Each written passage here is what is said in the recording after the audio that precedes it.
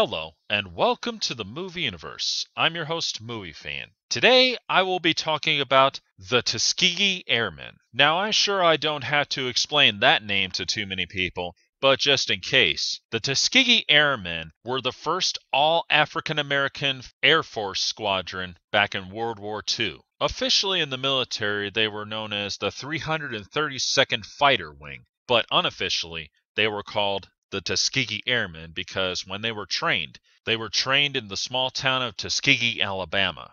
Now, the movie Tuskegee Airmen was actually an HBO movie, not a full-blown, high-budget film, just one of those little documentaries that HBO made. The story centers around three of the most famous pilots in the 332nd. Hannibal Lee, who's played by the legendary Lawrence Fishburne, Walter Peoples, who's played by Alan Payne, and Leroy Campbell, who's played by Malcolm Jamal Warner. But of course, we also have great actors such as Cuba Gooding Jr. and Courtney B. Vance. Sadly, there's not really much to say about this movie because it seems like it was shot at a pretty low budget, and sadly, the movie focuses too much on one subject. But I'll get into that later. Because in order to understand the story, you would have to understand the history of the Tuskegee Airmen. Now, as I already mentioned, they were the first all-African-American fighter group. When the 332nd Fighter Wing was created, they were labeled an experiment, which was only put into place because of Eleanor Roosevelt. But these brave men proved that they had what it took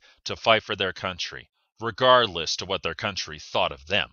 They protected bombers during their missions in World War II. Because with the war being stretched out the way it was difficult to get fighter escorts for B-17 bombers to go on their missions. It also didn't help that back in the early years when the B-17 Fortress was created, they thought that the bombers could take care of themselves without any fighter escort. But that was quickly proven to be wrong. And there's also been stories told that many of the fighter escorts would often just fly after planes that were buzzing by, seeking glory, instead of protecting the bombers that they were supposed to protect. The Tuskegee Airmen, on the other hand, stayed with the bombers. They protected them, and they never lost a bomber during any of their missions. Many of them became aces along the way. Because of this, it helped change many of the white man's minds. Because as we all know, black people were seen as, well, dogs. I'm sorry to say that, but it is true. Now that's just a little overview of their real life story. And the movie does cover a good part of that real life story. However, it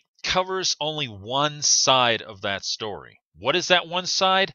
The racial issues. Now there's no denying, that was a huge part of it. But that is where this movie falls short, because it focuses way too much on that. Let me give you a few examples. There's one scene where they're coming down to Tuskegee, and they have to move off the train to make room for German prisoners. And while they're saving many of the bombers' lives, pretty much every one of them in this movie refused to stop being racist towards them, even though they just saved their lives. And because of the low budget, you barely get two scenes where they're shooting down German planes, which is a key factor in their story. You cannot appreciate what great pilots they were if you do not see their exploits. And let's not forget, they were a fighter group. You cannot overlook that sort of thing.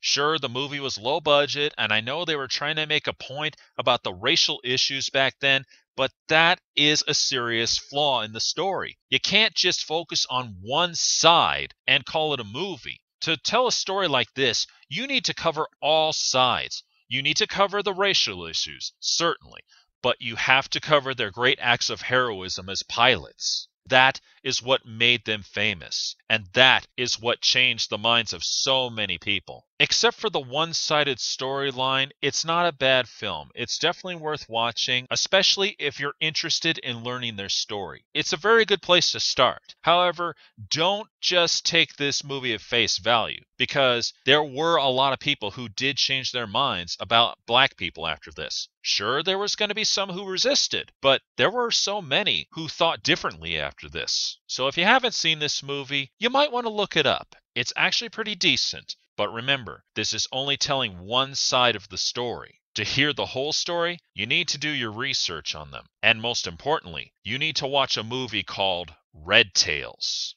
which I will be talking about soon. This is Movie Fan, signing off.